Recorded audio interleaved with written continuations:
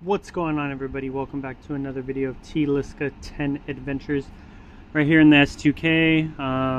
Had some issues with fueling on my previous tune, so after 7K it looks like its fuel pump's giving out and we're having to basically throw more injector duty cycle into it.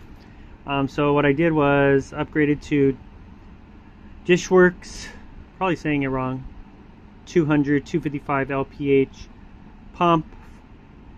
Pretty cool, plug and play. The S2000 factory connector plugged right in. This is E85 and regular octane compatible, so pretty cool. Here's the part number for it.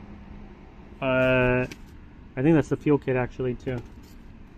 But anyways, that's the pump I got. I previously had a Walbro 255, but it's weird because it was Walbro, but it says TI Automotive, made in the USA. But my tuner thinks that it's basically a faulty pump, or basically a knockoff Walbro, which kind of sucks. So be careful when you buy these.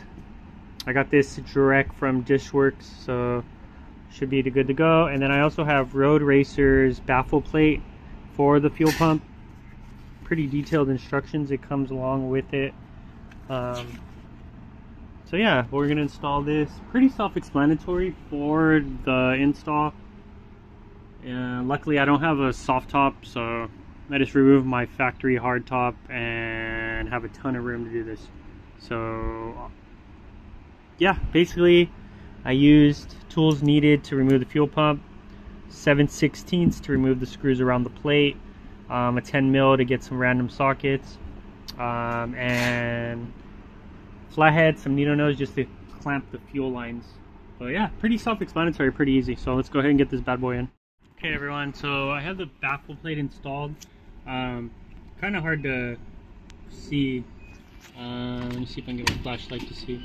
So you can see the F for forward position.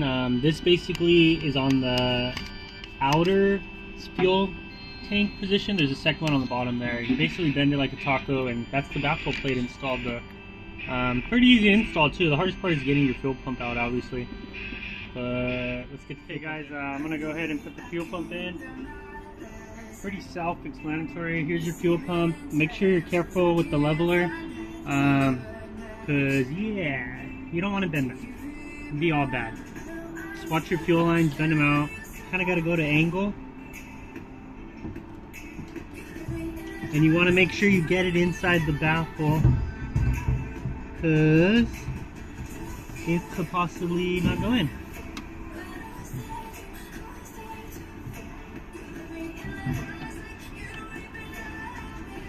Just drop it down slowly. You're going to have a bunch of lines in the way, which you're just going to have to mess with and move around. Mostly just your fuel line.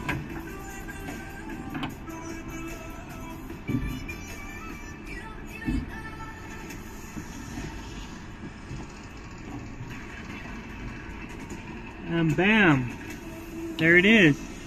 So then you're going to reconnect your fuel lines, put your 8mm bolts back on, reconnect your fuel lines, plug everything, make sure you have no leaks. Alright, let's get it all buttoned down.